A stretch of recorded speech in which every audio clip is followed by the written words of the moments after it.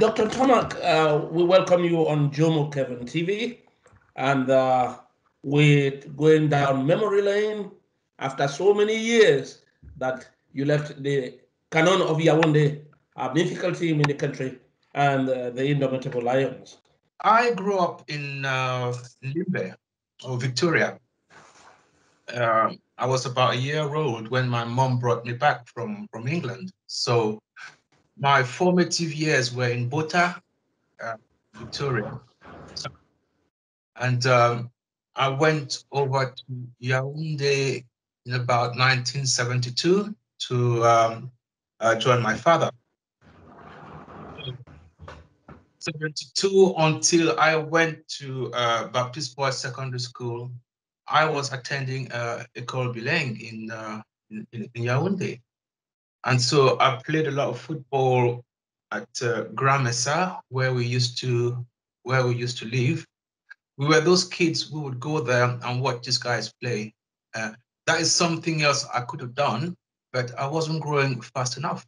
So over the years, I probably had 15, 20 or 30 other kids that grew up with me who ended up playing volleyball for the national team. So it was just playing in Grand Mesa all the time. So when I went to Boya, what a cruel thing for my parents to do to me. I was used to going to school, coming home.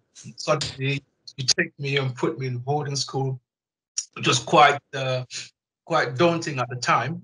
So yeah, it took a lot of adjusting, but I wouldn't play with the big boys because I was getting kicked really, really, really well. But every summer holiday, I'm back to Yaounde. So we're back playing again with my little Katu friends and stuff like that.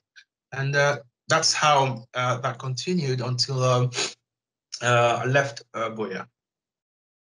I left Boya, came back to Collège Bilingue d'Application. Yep. Yeah. 1 year. I think I deliberately didn't do well in my O levels because I couldn't see myself going back to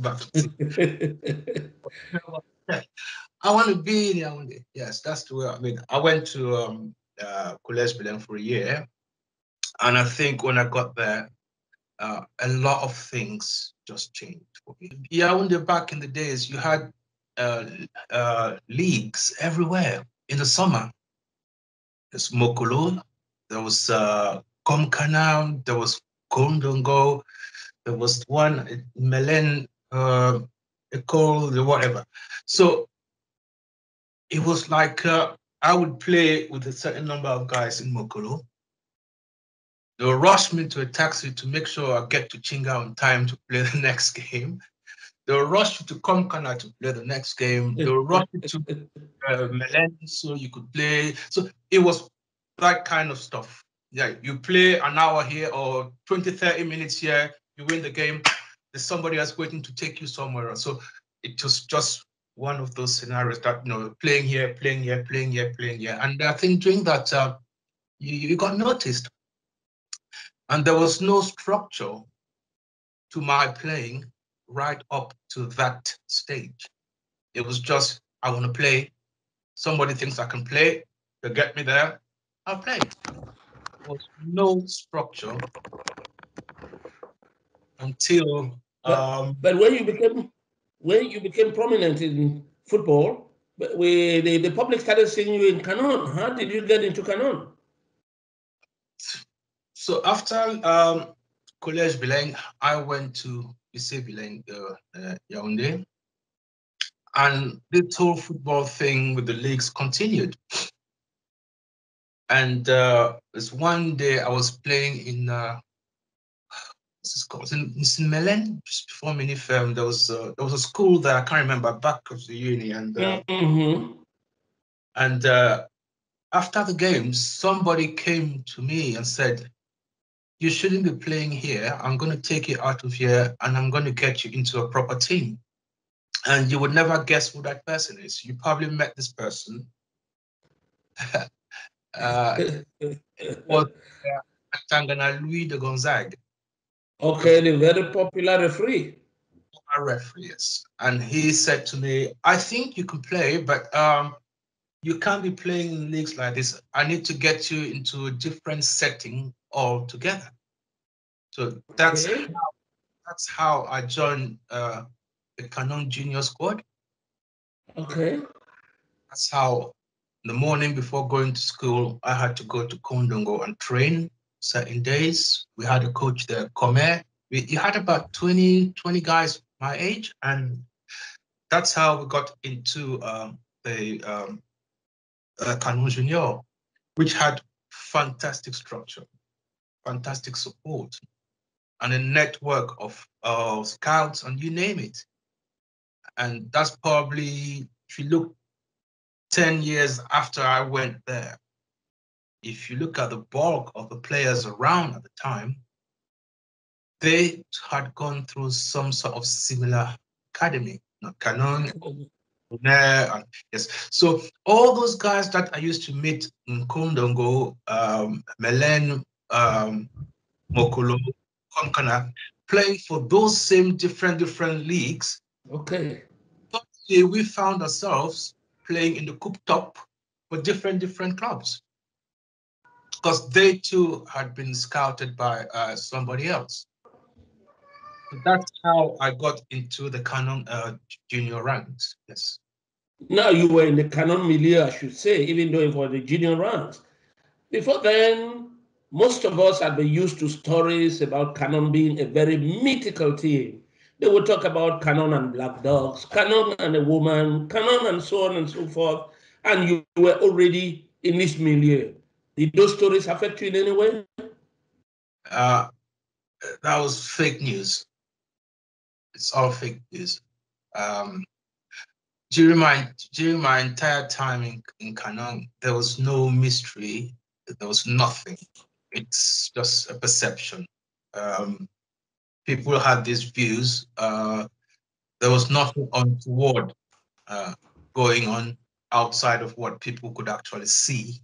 I probably reinforces some of the stuff that you go on to learn. Definitely, that what hard work pays. That's what it was. If you're playing alongside better players, they will make you a better player. And here you were in this mythical team.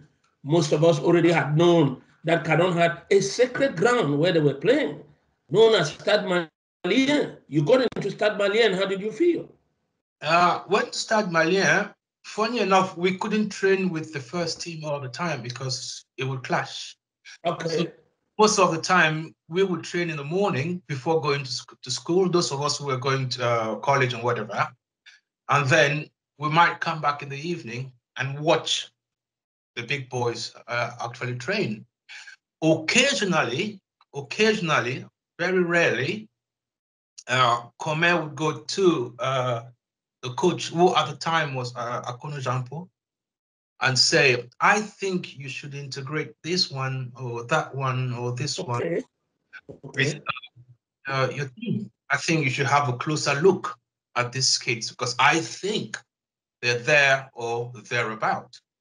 So we got a few early tasters of what it was to train with Kunde, what it was to train with Onana Elundu, Yes. Yeah, Rujak, Nyamsi Tobo. That's right. We're training. They weren't doing anything different from what I knew, but they were all, some of them were not even a lot more older than me. It's just that they were bigger guys. They probably started earlier.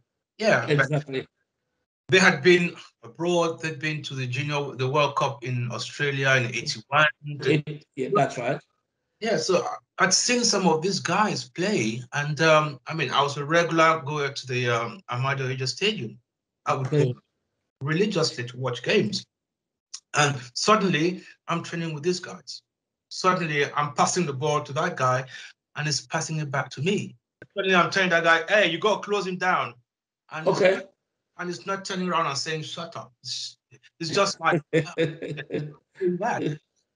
But Akono was very, very influential in all of that because he didn't care what you had achieved in the game. Made no difference to him. Okay. If you turned up, if you didn't train properly, doesn't matter what name you carried, you won't play. And that was Okay. very, very encouraging for people like us because we're sitting there going, he's been to the World Cup, he's been here, he's been there. I tell you what, when we went out jogging or running today, he was last. So there's a good it's a good chance that they're going to drop him. And it did happen. And he made no excuses about it. So how did you how were you brought into the first team? Yeah. I kept training with them. Every now and then they'll call me. And my best friend then was another guy that I went to primary and École Bilingue with, and Collège Bilingue. His name is Tabi Victor. Tabi and I were always the fringes. We Okay. got called to the first team a few times, traveled, but never played. So he actually had his debut before me. I can't remember what game, when suddenly they turned around, they had a chauffeur, and he was like, huh? What's going to happen here? Yeah, he got changed, got onto the pitch, and he played. And he came back, and I'm like, how was it? It's like, man, it's not any different from training. Right. Yeah, and that's what it was. I mean, my first game, I traveled 2, 3 times with the first team. I wasn't even on the bench. My first game, they called us. We're playing Union de Douala. At the time, we used to stay at Montfebe because Canon had a fantastic structure. We would go to Montfebe before the game, spend the night, and when we had a team meeting, as Akono would always do, he'd turn to the medical staff. Quel est le bilan? Celui-ci a ceci, celui-ci a cela. Il est à combien pour cent? Oh, Panka est à peut-être 70% de ça. That's fine. That's all he needed to know. Oh, so this guy is not 100% fit. So he goes, bon, voilà les 11 entrants. Gardien, Songo. À droite, Roujac. Ntamark. I nearly fell off my seat. I knew that it meant that Onana wasn't going to play. Tavi too got into that game. So that was the first time the two of us, and we were sharing the same room. So you can imagine when we left that meeting and went to our room, we put on our boots and slept with our boots on during a siesta. 6 o'clock kickoff in the evening, but just emotions. And Akono just said, you get in there, that's your job. You mark this person, you mark that person, that's it. Halftime, if you're doing this, it means you're doing other people's job and you're not doing your job. So on a football pitch, you do your job first, and then somebody else is after that. If you spend the bulk of your time doing other people's jobs, then you're not doing your own job. Exactly. So it was just a case of enthusiasm. I was marking a guy called dumb shit. Mm-hmm. Smart. He wouldn't stop running all evening. We'll be standing there, the ball is probably 10 miles away, and suddenly 30-meter sprint. Where is he going? I just everywhere for 90 minutes. Even when he went to change his boots, I was just standing there 5 meters away, waiting for him to change the boots and come back on, and then we'll continue. And that was my first game on a Thursday night. He didn't score, we didn't concede, and that was it. Came out, I couldn't, like, well, bien joué, petit, and that was it. Never mentioned anything again.